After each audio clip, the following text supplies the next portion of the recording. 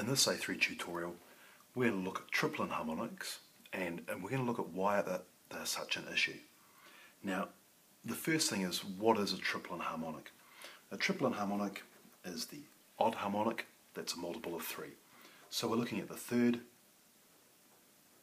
the 9th, and the 15th harmonics. Now, the question is, in a 3-phase power system, why are these particular harmonics an issue? And I'm going to go through and I'm going to hopefully provide you with an explanation that avoids the mathematics but is graphical and visual. And to do that, I'm going to look at the 3rd because it's a little bit easier to look at. If we look at a 3-phase system in the time domain, we have our first waveform here, which we're going to call phase A, like we've been doing. And we have phase B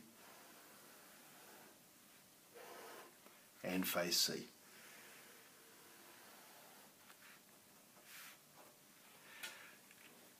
Now, a harmonic is a multiple of our fundamental. So, for example, if our fundamental was F1, we call that our fundamental. If that was 50 Hertz, our 3rd harmonic would be 3 times that, would be 150 Hertz.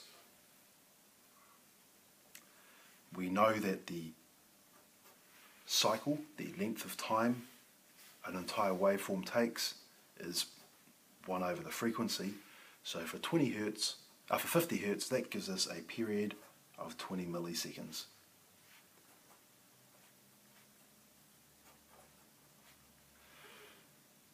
Our period is going to be 1/3 of that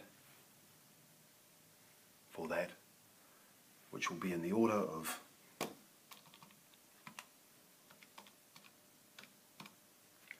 6.6 milliseconds.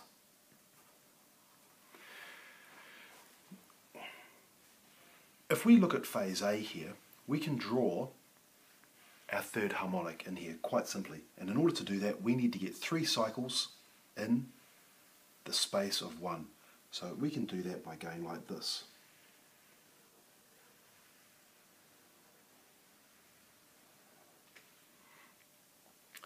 So here is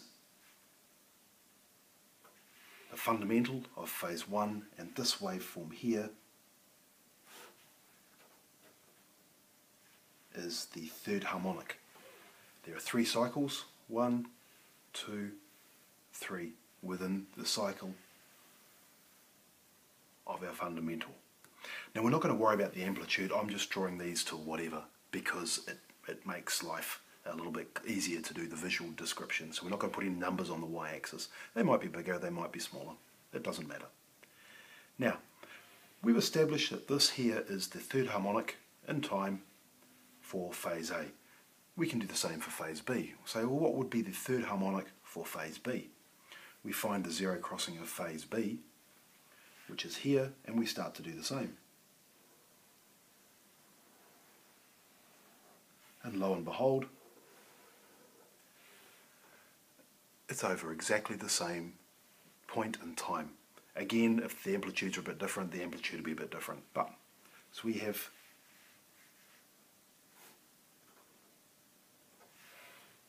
also the 3rd harmonic for the B phase. We go to the C phase. We start here,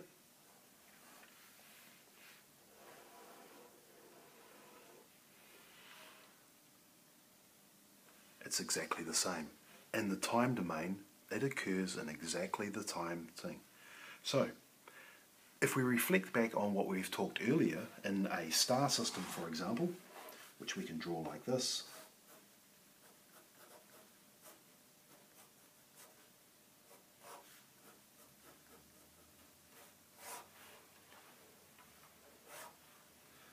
phase A is our neutral wire, we'll call that phase B and we'll call that phase C. We know that the sum here of all of these voltages coming in from A, from B, from C, the sum of, well, if we draw it say here, and this particular point in time here, the magnitude of phase B plus the magnitude of phase A plus the magnitude of phase C, at that point there, the sum of the voltages of our fundamental all equals 0. And so therefore, at this point here, where we've got all these coming in like this, at this point here, the sum of our fundamental voltages all equals 0 if our system is perfectly balanced. However, if we look at this particular point in time here for our third harmonic, we can see that the sum of the third harmonic from phase A and the third harmonic from phase B and the third harmonic from phase C is not 0. We've got the sum of all of these harmonics is actually going to be 3 times this.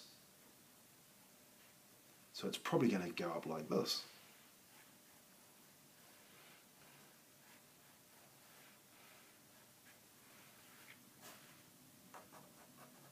The sum of our voltages of our third harmonics most certainly is not 0. So at this particular exact same point here, the sum of our third harmonic voltages is not 0. And we can see that in the time domain. That's what we've shown and what we've proved. Now this is a problem in a star system because the only way of maintaining this is to have these triplen currents flowing out in the neutral wire, which means our neutral current is not 0. This is why triplens are a real problem in a star system. In a delta system, which we can draw as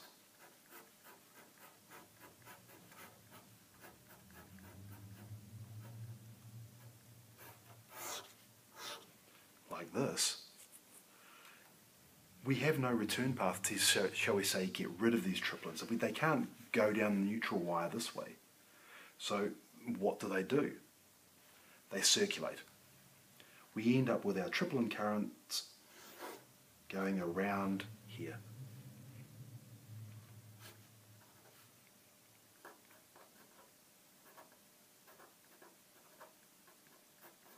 They circulate. Now, why is this a problem in a delta system?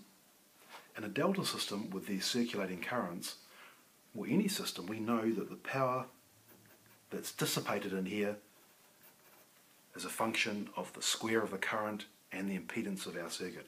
Now, these are all obviously impedances here. We've got a circulating current. It's not going anywhere. The end result is that all of our triplens are circulating. We've got a circulating current times the impedance of our load, so therefore our power loss goes up, which means we have increased heating in our system, waste heat. This is why triplens are a problem in both star systems and delta systems. In star systems they cause neutral currents, in delta systems they circulate. To get rid of triplens, the most common way of getting rid of them is to use star-delta transformers, where we will have a transformer where the primary side will be star or delta and the secondary side will be whichever one the other one isn't. And so this is why this configuration here is used in almost all the transformers you'll encounter. In distributions transformers, this is used for our 11 kV, and this is our 230 400 transformer here. They use star delta transformers because these cancel the triplens, and why that works is a subject of another tutorial, but they cancel these triplens because triplens are a problem in star systems and they're a problem in delta systems. Thanks for watching.